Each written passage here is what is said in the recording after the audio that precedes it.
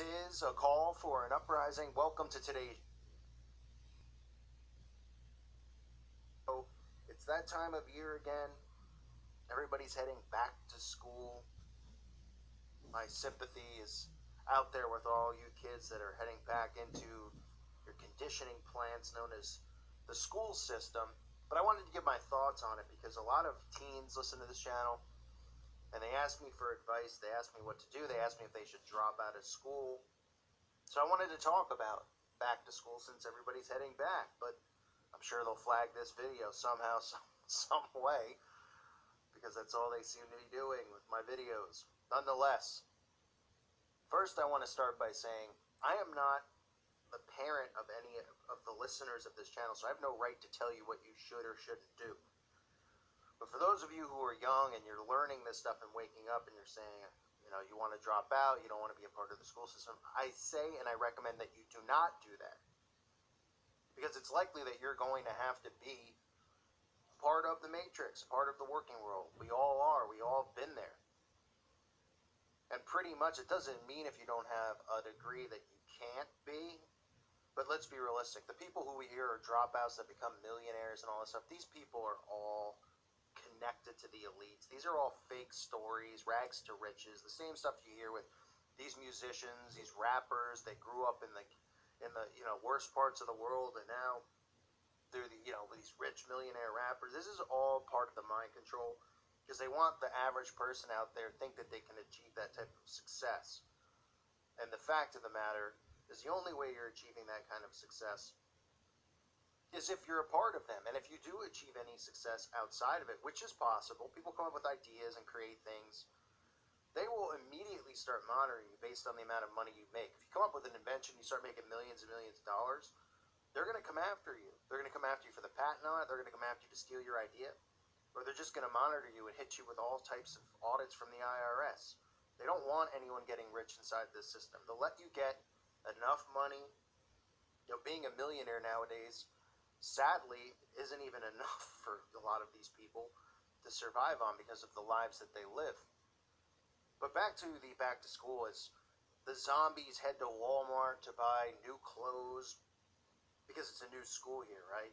The clothes they had 3 months ago are out. Time to buy new clothes because the TV tells you so. Got to buy that new book bag. Got to get those new notepads so you can write down pointless regurgitated crap. What you need to know about being in the school system is it's a great opportunity for you now to help wake other people up. Because you know the truth, which is Jesus Christ, and because you know how this world is being completely deceived and lied to and manipulated, you can help wake up your friends in school because those people are still at an age where the conditioning is not fully set in.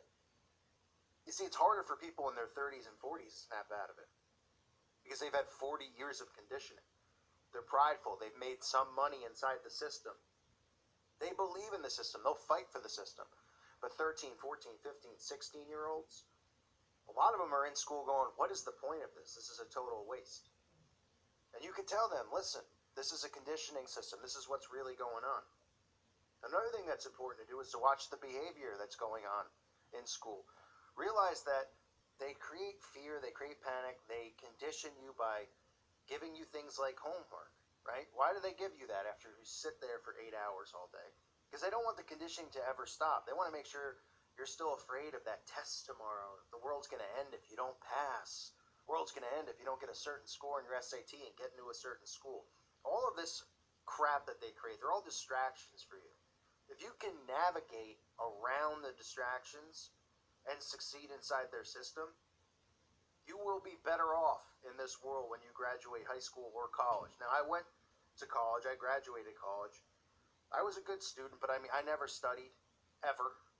It was pretty rare that I ever studied, but I still managed to have a pretty high GPA in the threes. I think I had like a 3.5 or something like that. Just because, I was able to just 5 minutes before a test open up my book and read it and remember what I read and write it down in a test. It's all just part of the system. But this is a great time for you to learn how to navigate through it.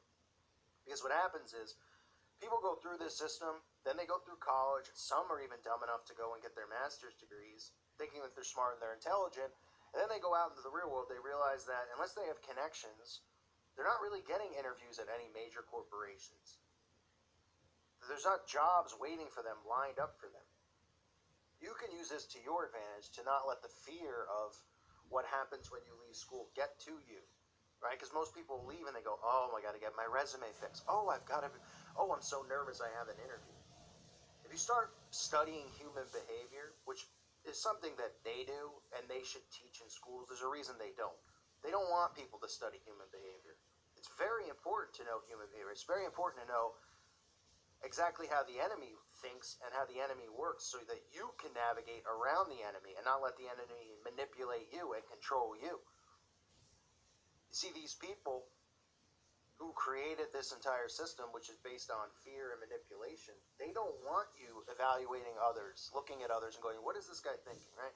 They want you constantly intimidated. They want you looking up to your teachers, being inspired by them. You should only be looking up to Jesus Christ. You shouldn't be looking up to somebody because of their age, because you don't know anything about them. A lot of these teachers are Masons.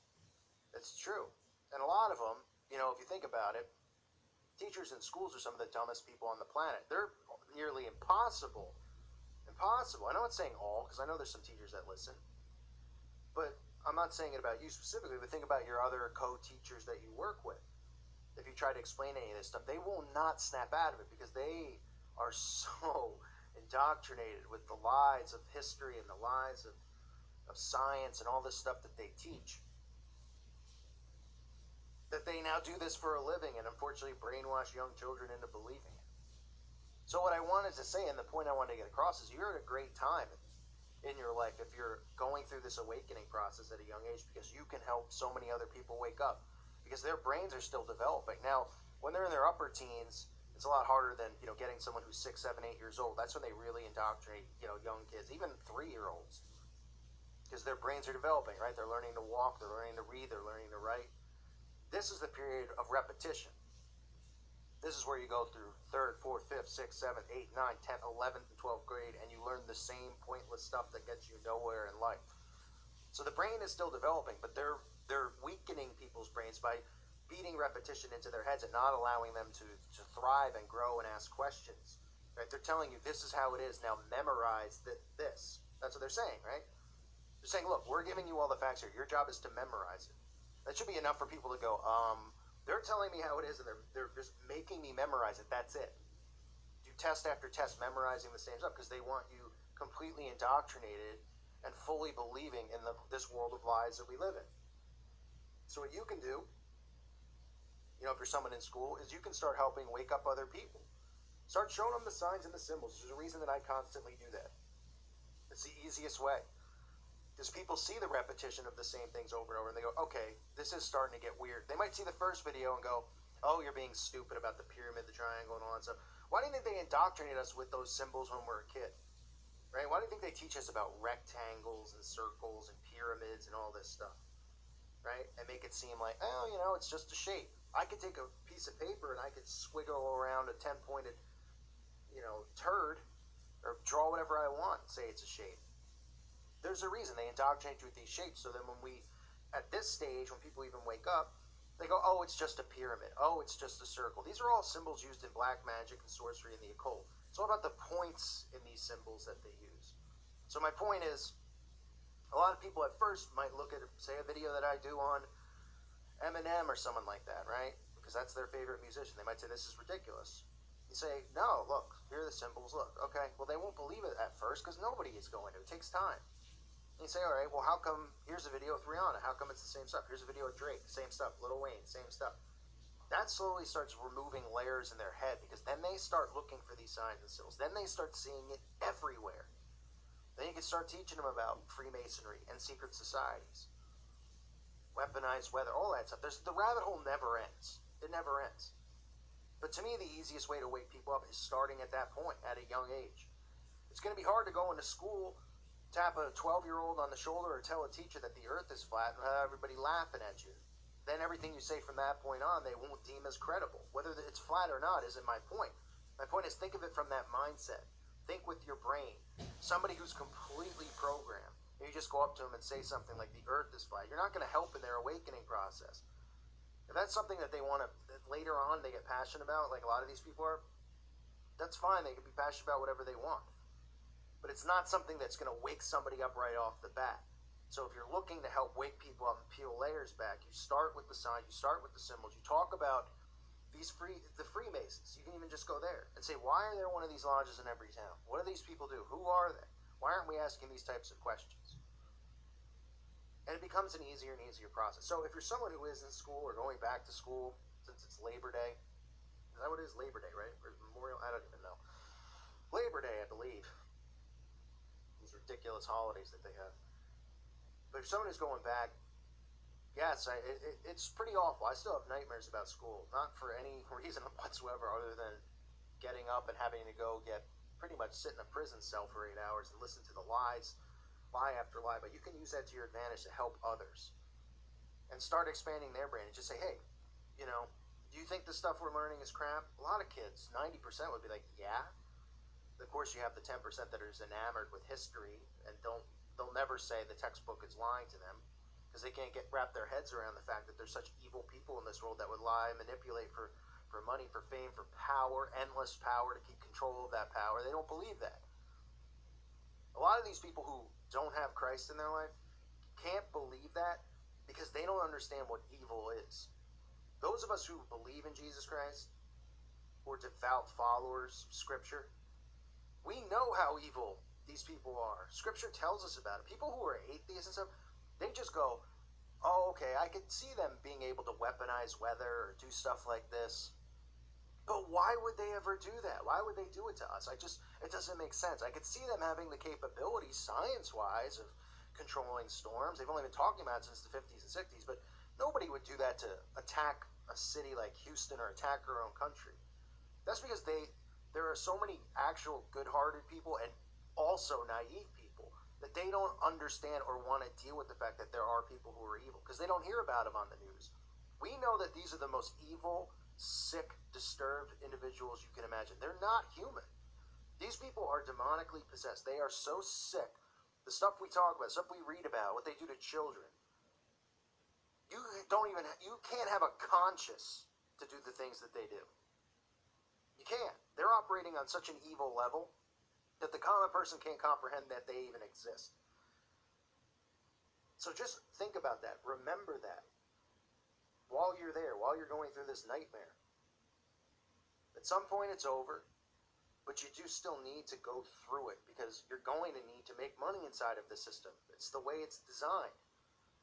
Don't listen to people who are like, oh, you can't eat. You can't, even if you wanted to go live in the woods and build a tent and forage, guess what? Who owns the woods? You have enough money to buy that land and then pay tax on that land? Now, there's some people who are fortunate enough to inherit money who could do stuff like that, but the common person, no. So you go through the system, but while you're there, study behavior, right? Ask questions and see how people react. Don't be afraid to ask your teacher a question, right? And even if everybody laughs at you, you know in the back of your mind that you know the truth. Who cares? Let them laugh. People laugh at me all the time. I could care less. I look at them and I just shake my head. I go, man, these people are so stupid. I mean, I don't even blink anymore. I never really did. I never really cared about stuff like that. But, you can confront a teacher with raising your hand and instead of asking a question they want you to ask a question and just say, okay, well, since you're discussing World War II and Nazi Germany, now obviously you can't ask anything that would be considered anti-Semitic. We can't get into, I can't even say the word in my video or the bots are going to block it. But you can raise your hand and say, what about Operation Paperclip? And your teacher might go, what is that? I never heard of that. You say, whoa, since you're teaching everybody about World War II and the U.S. and Germany and all this stuff, which a lot of it is fictitious, say, how come no one talks about Operation Paperclip?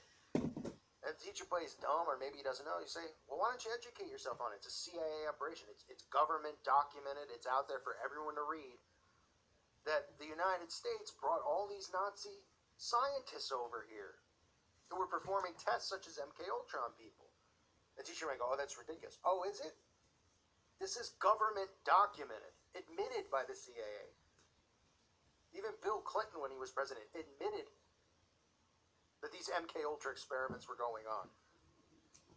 Ask him that. If you're in science class, and they're giving you all this heebie-jeebie about science and gravity and all this stuff, Raise your hand and be like, hey, do you believe that through this, whatever they might be teaching that day, that they can control weather? And the teacher might laugh and say, no, that's stupid. Why? Because they've beaten that into people's heads that, well, you can't control nature, can't control Mother Nature. Even though in the video I just did, I showed you President Kennedy talking about it, showed you Disney in 1959 already talking about having the capability in 1959 to divert storms, right? To divert them, to send them off if a storm's coming and they detect it, to control weather. Show them that and say, okay. And now they might go, well, I don't believe the government would ever do that to us. You can just say, okay, well, if the government won't do that to us, and you think that they do have this technology, then why do things like Hurricane Harvey happen? Why don't they use the technology to push the storms offshore back into the ocean? Huh? That's how you have to think. That's how you have to operate.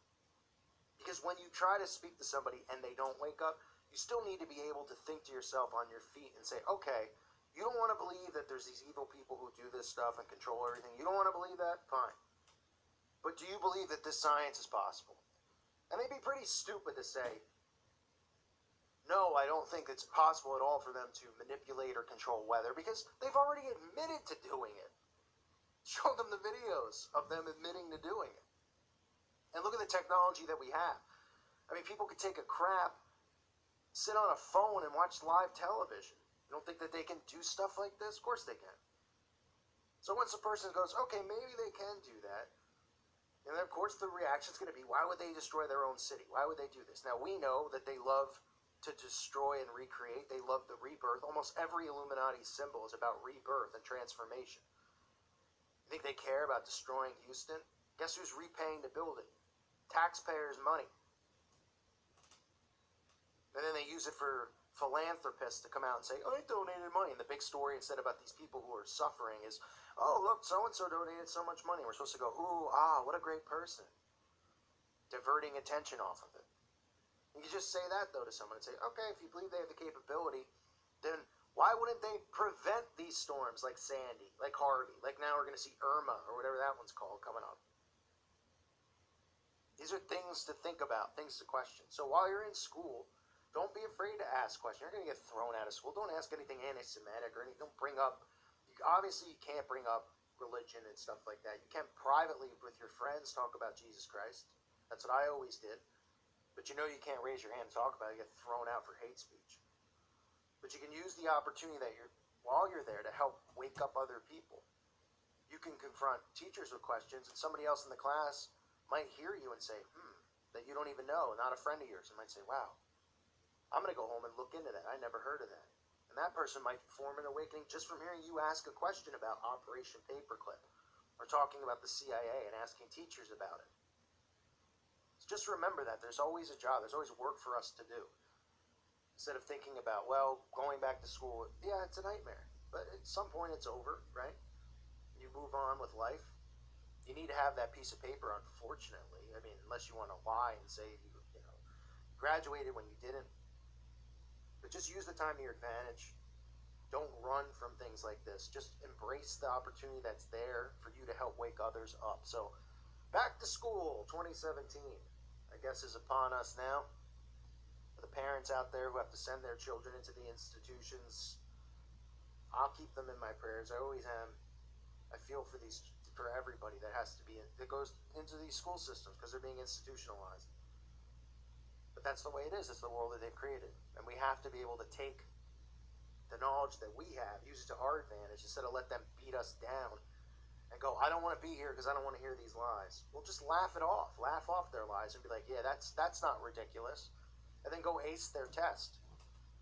Just be like, yeah, I read about it. I know it's nothing but lies. But look, here's an A, and I still don't believe it. So you're not going to indoctrinate me with this nonsense. That's a good mindset to have. So I just wanted to pass that along because kids ask me all the time, should they drop out? What should they do? They're thinking about dropping out. I don't recommend that. I'm not your parent. I'm not you. But if you're asking me for my opinion, do not drop out. It's not going to get you anywhere. Is learning this stuff going to get you anywhere? Absolutely not. But you have to play with inside their game. This is their game. And if you can work around and navigate around their game and their lies and their manipulation, you'll be okay in this world. That's what I've always done. You know, I see it, I know it, and I go, all right, I'll navigate around it. I'll play dumb. I'll play this, even though I know, and I'll watch other people's behavior and see what they're doing and know what they're doing.